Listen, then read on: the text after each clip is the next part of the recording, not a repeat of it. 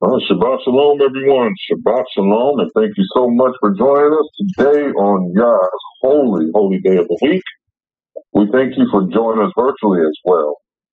Today we're going to talk about out with the old and in with the new. And this is important. This is a lesson based upon teaching the relevance of the New Testament, where it comes from. And I think that's very important. This lesson is sponsored by the House of Shiloh Ministries and presented by Brother Andrew Bradley. That is me. All right, so we're going to talk about today out with the old, in with the new. Is that really what we're going to be talking about? No. What we're going to talk about is that the new is the old and the old is the new. And understanding the source of the New Testament scriptures. Really, that's really what we're going to talk about today. All right?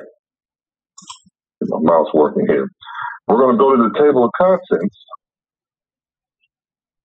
and this is going to grow, but we're going to start off with our introduction, and then we're going to define the meaning of what is New Testament, does it really mean, and then we're going to look at its history, and when was the book created, when were the individual books and letters written, and when they were created.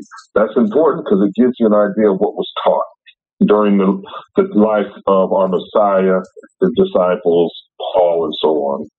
Then we'll just go over the Old Testament, what's in the Old Testament. This is important because we want to understand how long it's been around and why it's relevant, because what else they're going to teach from something, right? And that something is going to be very old and have historical relevance. And then we're going to talk about the Apocrypha, why it was removed. And that's a very significant portion because it was spoken of in Scripture as well. Okay? And then we'll talk more about the Old Testament source of the New Testament, where we really will expound on that part. All right? And this table of contents will probably grow as we continue. This lesson has a lot of scriptures in it. All right, we'll go ahead and move to the introduction, and I'll just read through this. So, what is the New Testament? And believe it or not, in the church, very few people ask this. Because, one, the New Testament is very young compared to the Old Testament. And many feel that it's what is relevant today, the New Testament. And this will be argued, of course, this will be argued if you bring this up in certain religious circles. And there's always two sides to that argument. Is the New Testament really new? Is the Old Testament just that, the old, right? When we look at Scripture, though, we do keep in mind the timeline of the text, the authors of the text, the intended audience. Those are things that we need to do. But the church does not do that at all. To them, Scripture is Scripture. They don't give or care about time, audience, author, anything like that. So most likely, no, we haven't been taught to do this. And I hope after we complete this lesson, you'll see that there is nothing new under the sun at all. So to help us start with our understanding, we're going to define New Testament. And I think that the word New Testament needs to be defined in reference to the Scripture. So let's move to our next section, defining the meaning of New Testament. Okay? All right. To help understand the history of the New Testament, it is necessary to understand what it really means. And let's begin with Scripture. And brother, can you please read? Sure. Matthew 26, verses 27 to 28. And he took the cup and gave thanks, and gave it to them, saying, Drink ye all of it, for this is my blood of the New Testament, which is shed for many. Which is shed for many for the remissions of sins. Now, people will argue, well, the New Testament's not about Torah. Well, Yahushua's right here keeping Torah right now. He was observing the Passover meal with his disciples just before he was going to be put to death. All right, well after Matthew 5:17, where he said, I did not come to destroy the law, but fulfill. So this verse already brings into light Torah. And that means it's already relating to the Old. But for now, we'll stick with the definition of New Testament just so we can understand it, all right? And then we're going to bring in how this relevance, this relationship is absolutely true, okay? Mm-hmm. So let's move to the next slide and talk about the word new. And that's kainos in Greek. And new, which as recently made is superior to what is succeeds. And the question that should come to mind is, what is this New Testament and what did it succeed? And what does succeed mean? To come next after another. And that's Merriam-Webster. Mm-hmm. So the definition of new does not mean to destroy the previous or to make an end to the previous. That's important. It just said it was better or it followed or succeeded the previous, but it never got rid of the old. It doesn't say that. This word does not mean that. All right? We're okay with this one so far? Anybody got questions? No, I think you're just saying it doesn't replace it. It does not replace it. Mm-hmm. In fact, you'll see that it builds on it. Because at the heart of the original covenant is Torah, obedience. Because that's what the covenant is. It's built on Torah. It's Torah obedience. The new one requires that. So it builds on it. It builds on it. And we'll talk about that in a few minutes. All right, let's look at the word testament. D-A-K. I think I got that right. D after K. D after K. And the Strong's definition is a disposition, that is a contract, a covenant. And in the Thayer's definition, it's a testament or will, a compact or covenant. And we can really get particular about this, because if it's a will, for example, just to point out how this testament does refer to the old. A testament or will only is inheritable. Okay? And a will only applies to the family. Rarely does it apply to someone outside. And when it does, guess what happens? You got a court fight on your hands, because that's something that rarely happens. So when you see testament or a will, you're looking at something that is inherited or related to a line of people, a family. So this is pointing to something that's pre-existing. Okay? Does that make sense? Yes. All right. We're going to continue. We're going to restate it now. All right. Now, I'm using superior here, and I'll show you. Superior here, but we're going to also rename it something else. So really what we should be saying here is, and he took the cup and gave thanks and gave it to them, saying, drink ye all of it, for this is my body of the superior covenant, which is shed for many for the remissions of sins. Now, Paul speaks of this superior covenant or better covenant. And he says, Hebrews 8:6, but now I say Paul, I'm going to keep saying Paul wrote Hebrews, even though they don't really know who wrote it. But the language is so much like Paul's writing. But now has he obtained a more excellent ministry, by how much also he is the mediator of a better covenant, which was established upon better promises. Thus we know that what Yahushua stated during the last Passover meal was a better covenant, not the replacement of the original at all. And we're going to examine why in a little bit. This is important to understand. This is important to understand. And I thank Yah for it being better. It just, because the old covenant said, the original covenant says, you will have life, you'll be prosperous, you'll be set on high. But the better covenant says, and we've talked about it in our previous lesson, right, about salvation. You get eternal life with it. You get victory over your enemies. You have prosperity, just like the old one. And most of all, both of these require Torah. Period. You can't have it without it. That's why this covenant just is better, because the promises are more. The promises are greater.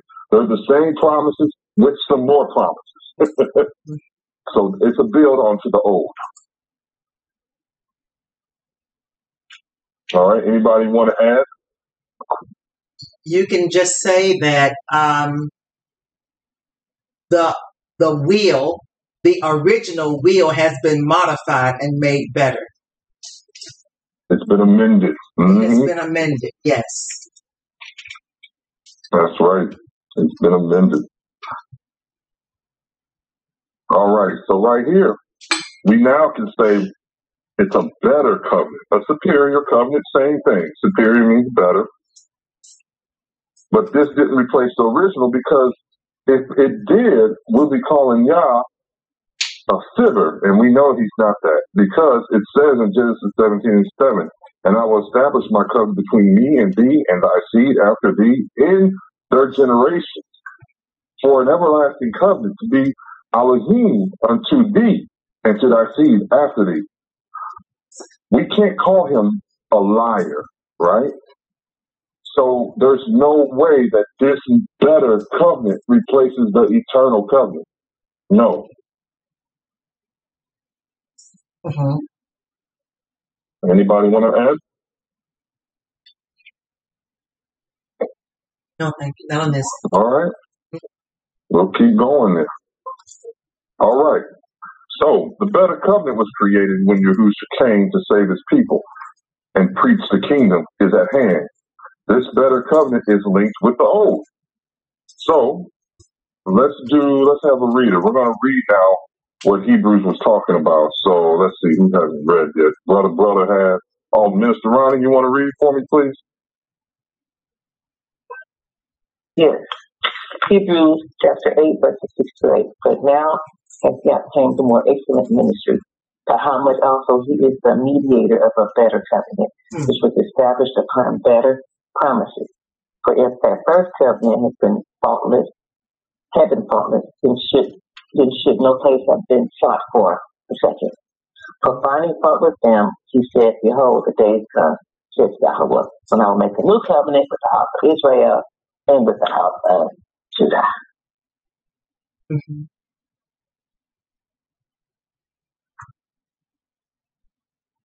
I think your phone is on mute, brother. It sure was. I'm sorry. I said we're going to continue reading on the next slide, and I wanted Minister Riley to finish up with this one too. Okay. Hebrews chapter 8, verses 9 through 10. Not according to the covenant that I made with their fathers in the day when I took them by the hand to lead them out of the land of Egypt, because they continued not in my covenant, and I recorded them not with Yahweh. For this is the covenant that I will make with the house of Israel after those days. This Yahweh, I will put my Torah in their minds and write them in their hearts. And I will be to them a Elohim, and they shall be to me a people. There you go. This is an example right here alone of the New Testament quoting the Old. And what is required of this one? Just like the old one, original covenant, this covenant requires Torah. The difference is, Yah's not going to leave it up to us to do the right thing, teaching it to all of us and all that, through the priesthood and all that. No, or the prophets. No. He's going to write it on our hearts and minds himself with his spirit, bypassing the necessity of all that. But it's the same thing. It still requires Torah. And we're talking about our Messiah being the mediator of this. So how does the church separate the Messiah from the covenant that requires the law, Torah? I don't understand. This is right here in the New Testament. This is right here in front of us. So that this will have to be explained away, because it's saying that the Torah will be written on your minds and hearts. Now, they might argue and say, well, this haven't happened yet. That's the only argument I can see them saying. I'll ask them, how do you expect it to happen? Are you expecting it to happen some miraculous way? A big spiritual marker comes in your room and writes it on your head, forehead, and in your chest?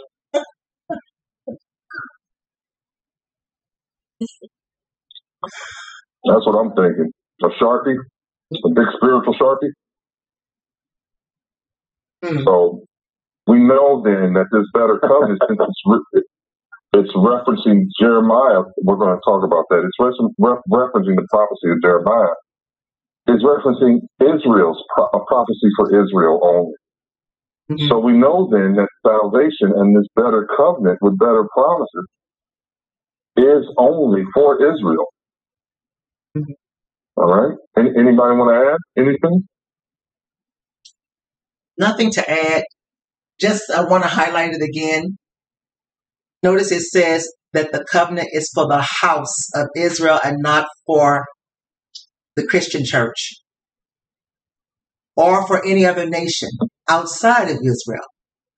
And also, part of the covenant is, he says, I will put my Torah. If you want to scratch that word out, let's look at the word law. I will put my law into their mind and write it in their hearts. So this tells you, again, how it cannot be for Christianity, because they say the law is no more. So it's not being written in their minds and in their hearts. So this is for the house of Israel, where the law is being placed in their mind and in their heart, and the better covenant is taking place with them, not the world, not outside of Israel, but inside Israel. And then Israel goes out to bring the stranger in, to reveal to them what's written in their heart by the Most High. Mm-hmm. Mm-hmm. Anybody else? Yes, ma'am. Anybody else? I have a question. I think it's in a previous slide though, but it separated the house of Israel and then it said the house of Judah. Correct. Why was that separated? That's separated because during the time of King Solomon, the house of Israel was divided. Remember, the kingdom was torn. But Yah says, for my servant's sake, for David's sake, I can't tear it all away. So there were 10 tribes that were removed to the north. And then there were 2 that was left, Yehudah, and Levi was with Yehudah. No, I think it wasn't Levi. I think it was Benjamin. Benjamites. Yeah, Benjamin. It was. Yeah, it was the Benjamites. So Judah, or Yehudah, and the Benjamites were together as one, and they were just called Judah. And then the other 10 were called the house of Israel. So that division took place back then. Disobedience is what brought it about. But if you read in other scriptures, you'll take note that it talks about how the time is going to come when he's going to bring the 2 sticks back together again. He's going to bring them together, and they will be they'll be one house. Again, it would no longer be Israel and Judah, but they'll come together again. But they were separated because of that division that took place long ago, back in the Old Testament. Gotcha. Thank you. Mm-hmm.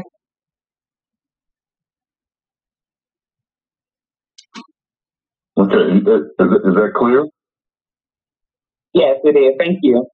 Oh, you're welcome. You're welcome. All right. We'll move to the next slide. All right. So since we know that it is a better covenant, we should also understand then that there is really no separation between the old original scriptures and the better covenant, since the better covenant is quoting Jeremiah 31 and 31. literally quoted it. So what the gospel's about, as they say, the Basora and the letters and the books that surround the purpose of the Mashiach, is referencing the prophecy that's in the Old. So that this reference, this relationship that we're talking about right now, should make it very clear that the Old and the New are absolutely connected. Mm-hmm. All right? Now, what we're going to do to help understand this next is we're going to start showing the history. And I think the history of the New Testament needs to be seen so the audience will be able to make a rational decision and think, if this history is correct, then where did Peter teach from? And Paul teach from? Mm-hmm. They had to teach from something. Okay? Mm-hmm. So let's start talking about the history of the New Testament. And it's not known by nearly any Christian. They don't know this. They just assume that the Bible was in existence during the life of Yahushua as it is. I mean, they just never entertained the idea how the Bible was formed. So to create our understanding, we're going to review the history of the New Testament, describing how the books were chosen and its information. So we're going to have some history now. Okay? All right, so the canon history. The canon of the New Testament, as commonly received at present, what we see now, was ratified by the Third Council of Carthage, which this is Catholicism, in 397 AD. Long time ago, 1600 plus years ago. And from that time was accepted throughout the Latin Church. And this is the Unger's Bible Dictionary. And the Latin Church is the Catholic Church because, as you'll see later on in the lesson, Latin was the language that was required for all Scripture to be written in the Catholic Church. Anything other than Latin was heresy, which is funny to me how they could just choose to call something heresy. So, what is a canon? A canon is a regulation or dogma, man's commandments and stuff like that, decreed by a church council. An authoritative list of books accepted as Holy Scripture. And this is the Merriam-Webster Dictionary. This is something that has been done by the Catholic Church. Okay? And we're going to examine this direction a little further. So, the Council of Carthage was in AD 397. They met actually on the 28th of August. So that tells you the church kept great records where they can actually give you the date as well. This meeting reaffirmed the canon of scriptures, all right, what they considered canon. There was 27 books in the New Testament they called canon. You had the Gospels. You had the one book of Acts, even though there's more than one book. There's 13 letters of Paul. I wonder why they love Paul so much. Probably because his letters are so complicated they can twist twist the directions of the understanding of the populace. There are Hebrews. Then you have 2 epistles of Peter. There's 3 books of John. We have James and Jude, and then we have Revelation. The council brings to our understanding that there are other books that must have been denied then as well, right? If they approved these, there automatically were some that did not. So the question that, I'm sorry? No, I said, I'm confirming, I'm just saying yes. That's all. Oh, okay. Nothing. And then, so the question should come to mind also. If this is the Roman Catholic Church, who was at this council making such big decisions? I'm curious of that. So I decided to take a little peek into the whereabouts of where this council was at. And this map makes a good illustration of understanding why the original people were involved in this. So who was at the council? To the right is the image of the Diocese of Rome during the Council of Carthage, where the Roman Catholic Church had all of its influence All right? Mhm. Carthage is that red tip on the tip of Africa, very north tip of Africa, underneath the Italia Suburbicaria. Okay? If you notice, it's very close to Italy and all those islands. So it was very Hellenistic and very easy to catch a boat and go there. All right? So this was not a black nation. This nation was ruled by Europe. It was very blended. And if you go in that part of Africa today, you will see very, very fair Africans. Very fair Africans. Okay? Okay. So Rome controlled this region. And there was no Hebrews in this council. I didn't bother to provide the names, but I can tell you by what I saw, there was no single Hebrew. Especially when you look at this map and see that they're nowhere near Israel in the first place. Israel's all the way over there into I guess, what is that, a blue? Some kind of bluish color, bluish purple, where it says Orion.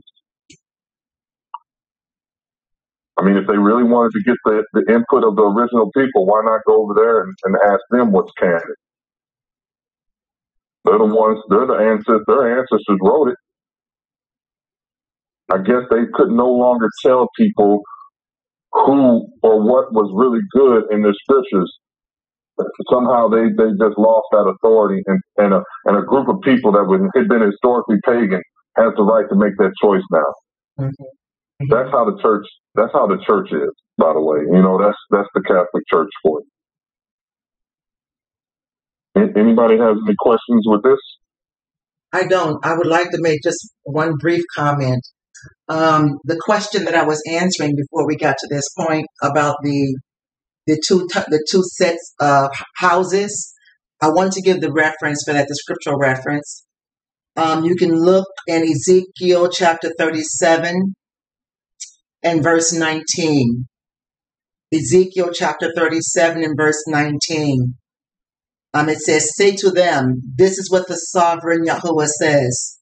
I will take Ephraim and the northern tribes and join them to Judah. I will make them one piece of wood in my hand." So I wanted you to have the scriptural reference for that, just in case you were going to share it with someone else. That's all, brother. Thank you. Oh, you're welcome. Thank you. All right. If this is clear, we'll continue with the history lesson. All right. Now, we know that the original New Testament, as it stands, had no input by Hebrews, by the way. The Hebrews had no input on forming the books, the book of the New Testament. Later in the 4th century, the books that were canonized in Carthage were put into a single book and called the New Testament. To illustrate further the late arrival of the New Testament books, let's look at the approximate dates of when each book was written.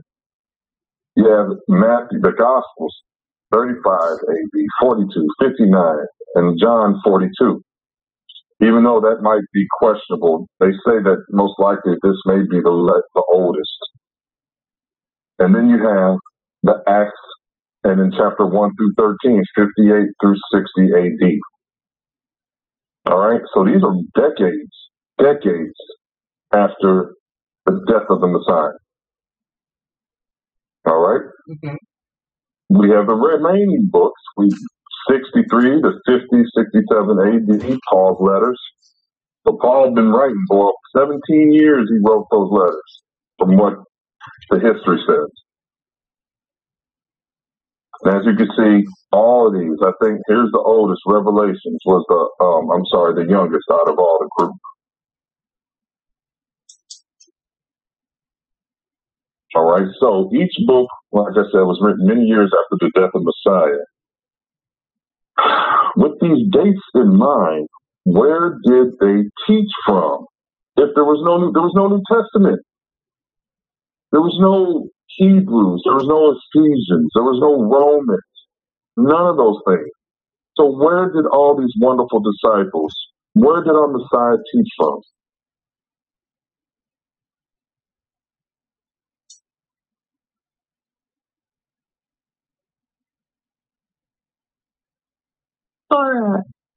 Or I think his phone dropped. That's where they had to. Oh. Yeah, that's where they had to. You broke up, brother. Could you please reiterate what you were saying? Sure, no problem. I'm sorry. I was saying if these dates are so late, then where did the rest of the people taught from? They had to teach from something. And it was Torah and the prophets. Mm-hmm. Because that's all they had. Mm-hmm. That's all they had. And they didn't have none of the other books. Can you imagine while Paul was traveling across the known world at that time that he stopped by James and got his book from him so he can have it on his way, on his journeys? I highly doubt that. I highly doubt that. That's a good point. Yeah, I highly doubt that. All right. Mm-hmm. So, anybody want to add any more to this? We got a good understanding that the historical timeline of the New Testament means that Paul, Peter, James, John, Matthew, Mark, and all of them, could not have taught from a New Testament. They had to teach from the Old. Mm-hmm. Okay. All right. So let's go to the next slide and continue with our canon history. There were many books that were rejected by the councils, like we talked about earlier, that there's probably some that were rejected that formed this New Testament. So we must understand that the New Testament development had nothing to do with the authors at all. They had no input. It wasn't like they were saying, here, I'm going to write this letter to Rome. Make sure you put it in a book 250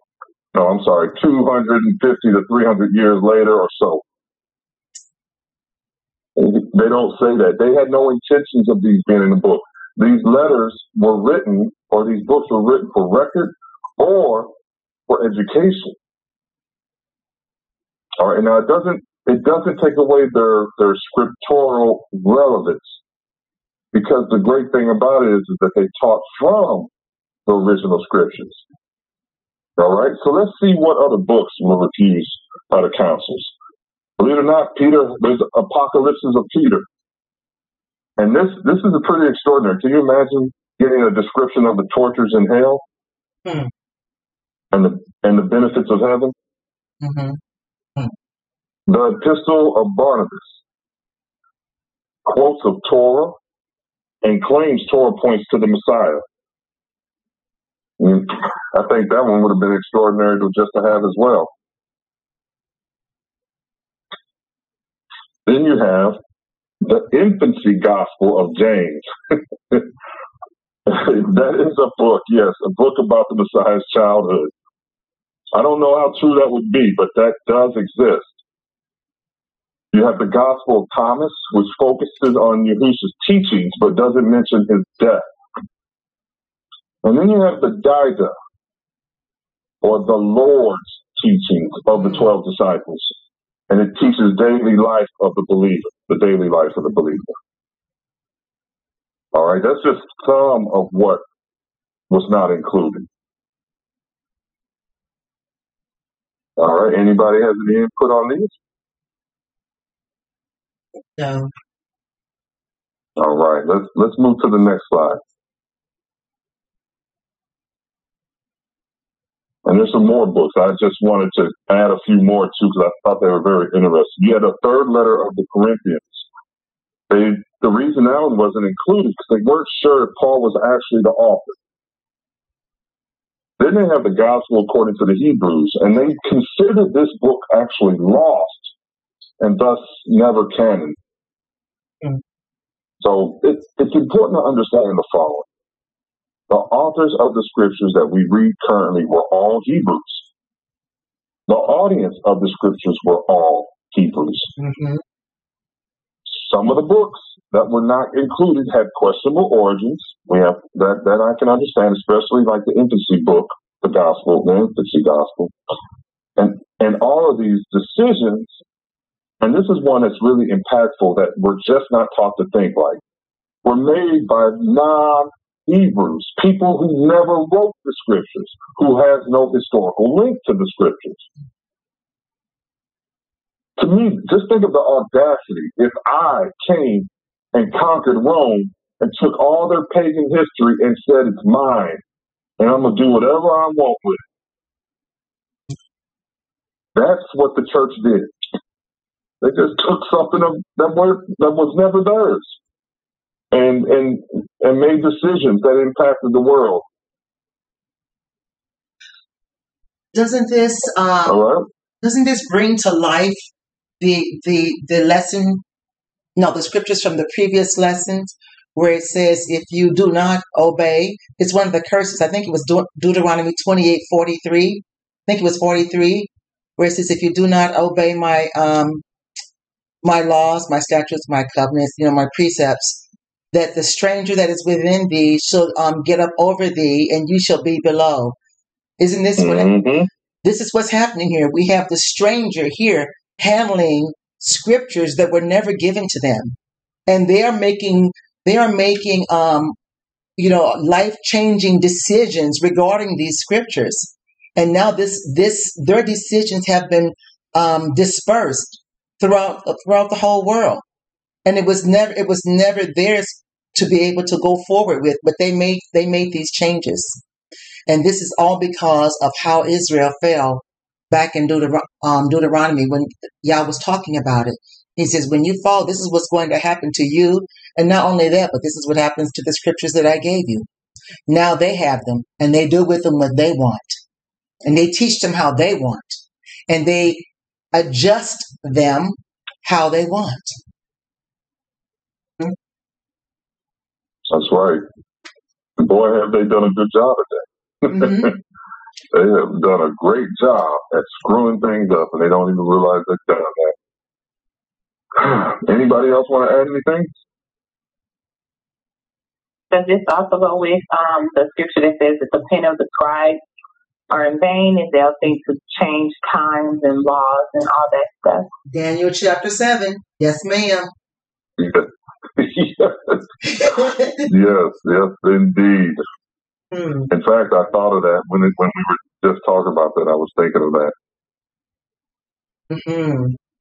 Oh, that is so true. See, now she opened up that can of worms. I gotta jump in that one too.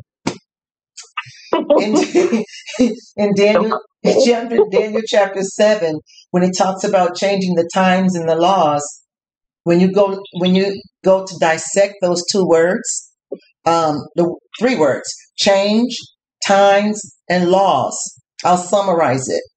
It means that they are going to continue repeatedly. It's a verb, right? They're going to continue to replace the original scriptures with something else and make it a law.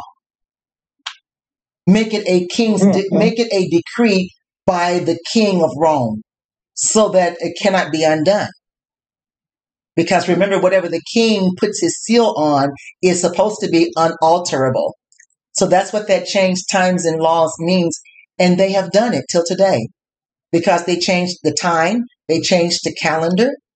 They changed the way the scriptures are supposed to be looked at. And that means that they changed the holy days for holidays as well. Everything is flipped upside down. Yes, and they changed the Sabbath to sunrise worship days by way of death. I think that was in 325 CE. I can't remember. They're around that time. And also during the Maccabean revolt. I'm sorry, go ahead, Miss. No, just saying you will see the Maccabean revolt in Maccabees, like 1 and 2 Maccabees. You will see how the Maccabees fought to try to keep, to maintain and hold on to the laws, but how they continue to persecute it out of them over and over. So she's right. And like you said, they do the opposite. Sabbath went from from the last day to now the day that they consider worship is the first day of the week. They flipped it. So, Yep. All right, let's continue to the next slide. I got one more, brother. Oh, go right ahead. Go right ahead. Look at what they have done. They took the Sabbath day from the last day and put it on the first day. But when you consider what the Sabbath means, when the Sabbath comes to its fruition, it will be the last thing. When you really get the rest from the Most High, it will be the last thing. So it is the last day. But they took that and flipped it and say, nope, it's going to be the first day. But the reason he put it on the last day is because of what it symbolizes also. Okay, I just wanted to add that Completion. piece. Completion. Yeah, it does. And it completes the bride, right? Mm-hmm. So how is it going to complete the bride if it comes first? Exactly. All right. I love correlation and confirmation. All right. So we're on the next slide here. With all this history, the first widespread edition of the books that were canon were assembled by a gentleman named St. Jerome around 400 AD, known as the Latin Vulgate. St. Jerome was not involved with selecting the books we discussed earlier. All right? Mm-hmm.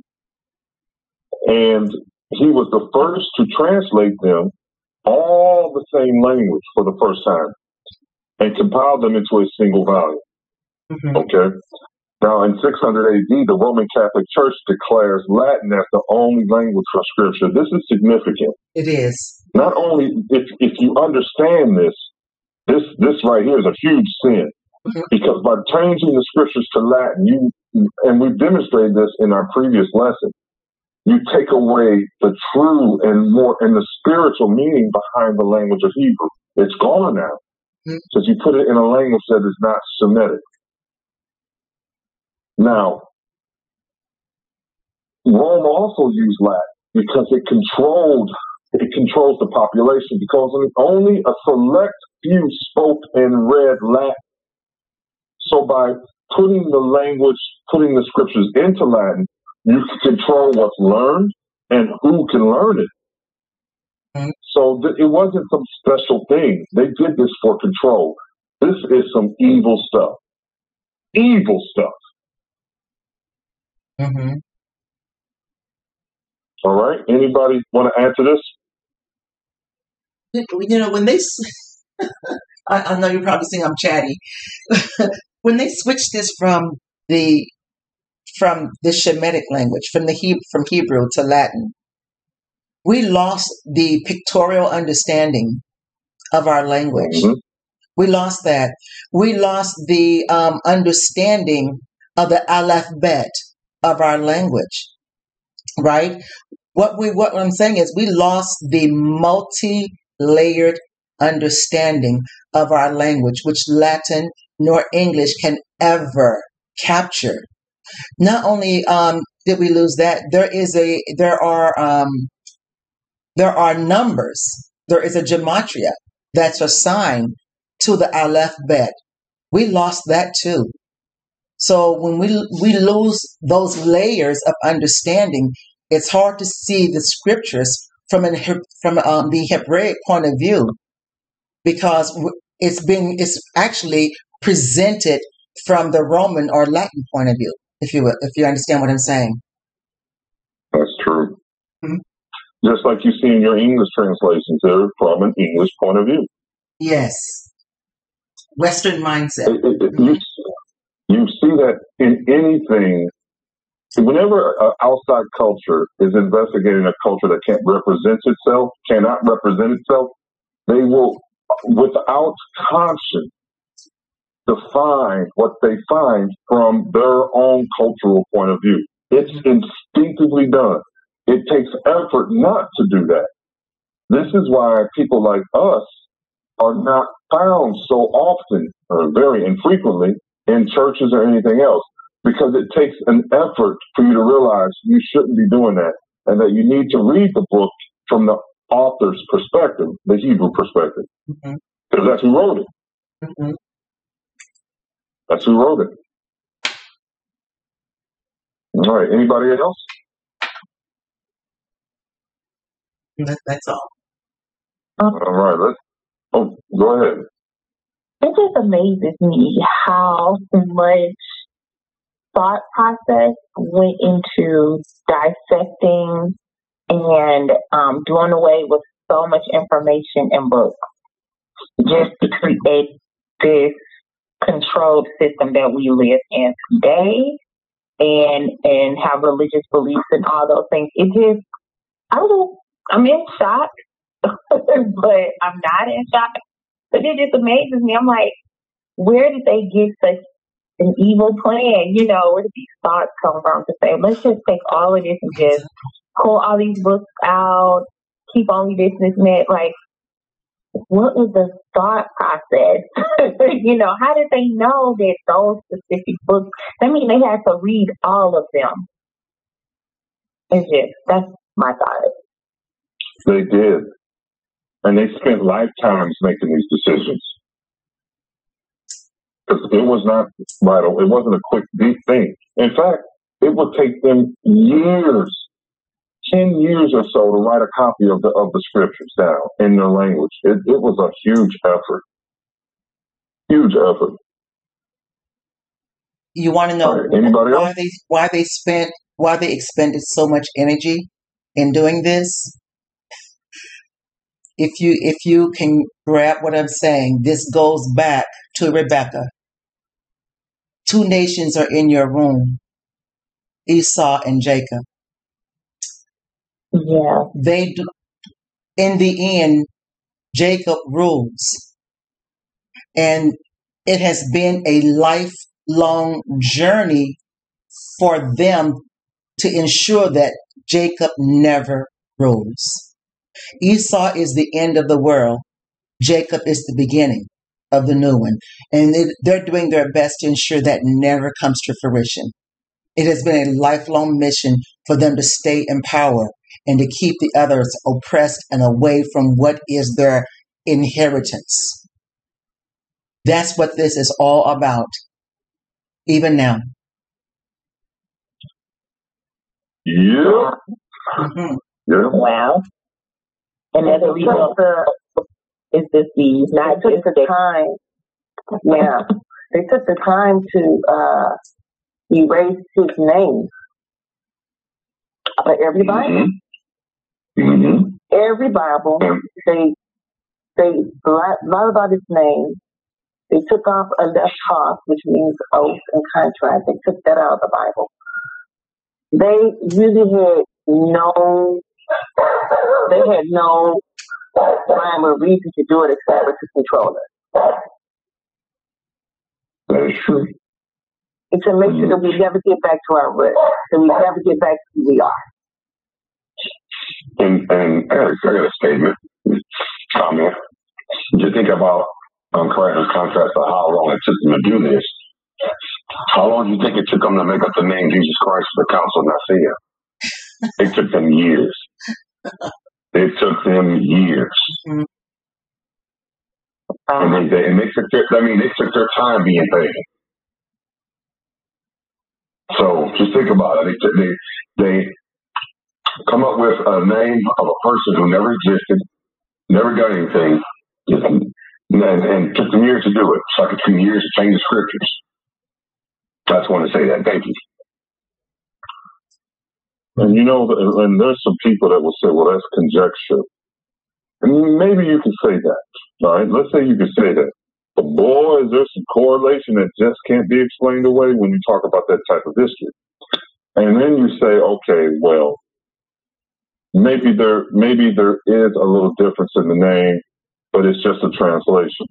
You can't translate Jesus from Yahusha or Yahushua or Yahawashai. That's impossible. Mm-hmm.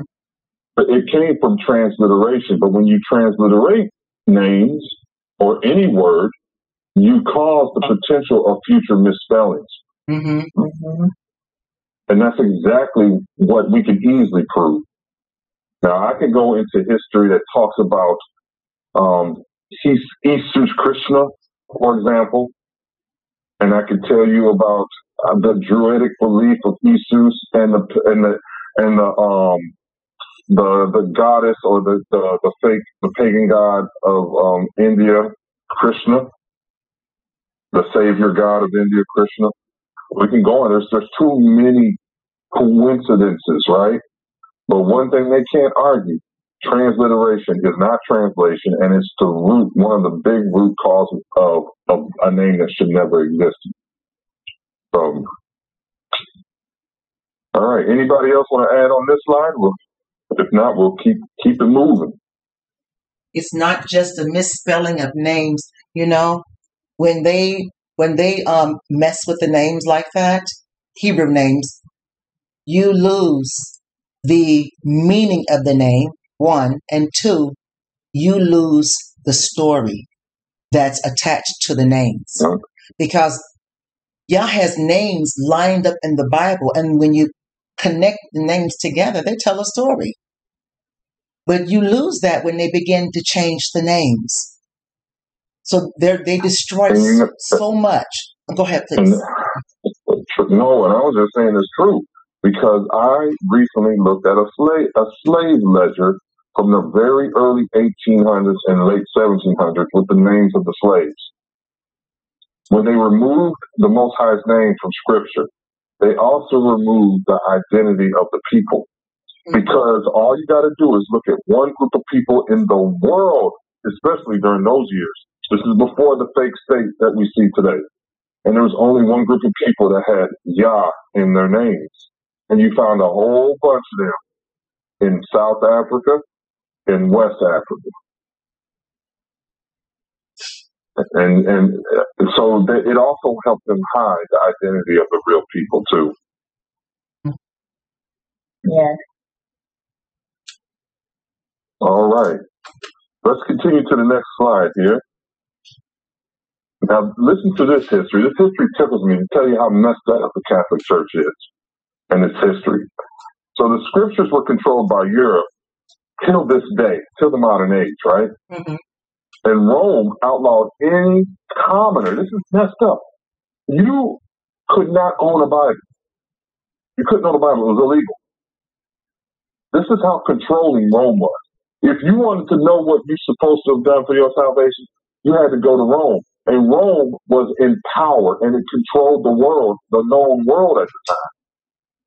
When the first English Bible was introduced by John Wycliffe in 1381 through 1382, when this man died, 31 years after his death, listen to how crazy this is. He was charged with heresy for his translation, because remember, it had to be Latin and nothing else. That's right. Then they had enough nerve 44 years after his death, so another 13 years later, they dug up his bones and burned him because he was considered a heretic. You can't even have your bones intact. I couldn't believe the man is dead. That tells you this is an example of pagans having something they shouldn't have. Because first of all, Hebrew ain't gonna touch bones. True. Because it will make them unclean. Yes. So they wouldn't do nothing this stupid. And these are the people that have the authority over the scriptures. Mm-hmm. Doing weird, crazy, pagan nonsense like this. Now, I'm sorry. When I found that, I just thought that was so unbelievable. In 1560, the first printed Bible in English was produced, which was the Geneva Bible. Mm-hmm. And I actually have a copy of that on my computer. And in 1611, the King James Bible came out, which is the most printed book in the world in history. It's everywhere. Okay? Mm-hmm. All right. Anybody want to add to this? I just want to say, you can see how barbaric, and I don't hold my words. You can see how barbaric they are when you can go get the dead and burn the dead after they have been dead. for a number of years. What what do you think they would do to the living? Because these are the people that are in control today. What do you think they are going to do to the living when they remove the gloves, which they are about to do? If they have no mercy for the dead, what will it look like for the living? This should make people want to run from church today. If you think that's old and they won't do it now, all you got to do is look at American history and see what they did to some of Judah. Oh yeah.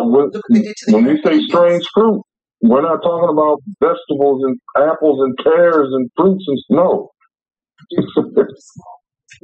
Yeah, and how they have all those pictures with little, always be these little black, I'm talking about as black as they could be, little black kids sitting on top of alligators. I'm like, what else got kids on top of alligators? Yep. Yeah, they treated you as if you were that gator bait from. Yep. And they treated you like chum, something they'll throw in the ocean to draw something to eat, so they can catch a large fish. It's just if they can, so they know the brutality of them, and I don't care what they say, they're well capable of still doing. Mm-hmm. They're well capable. Nothing's changed. Well, I take it back. Something has changed. Iniquity abounds. So that's changed. That's true. They've gotten worse. Yeah. Yes. Yeah, lawlessness abounds, thus there's no love. Because with only way love could be shown if law was abound. Because with law was abounding, obedience, and obedience proves love. That's why when lawlessness is present, there is no love. Or the love of when many will wax cold. Mm-hmm. All right, we're going to move to the next slide here. And what I plan on doing is just finishing our canon history, and then we'll call it a day on this lesson. So the canon history of the New Testament, as you can see, is quite startling. It proves that those who possess the scriptures now, even to this day, should have never had them. The New Testament came much later after Yahushua's death. So we do know then that what was being taught in his life, what was read in the synagogue, what Yahushua used to go on every Sabbath to do was teach the Torah and the prophets.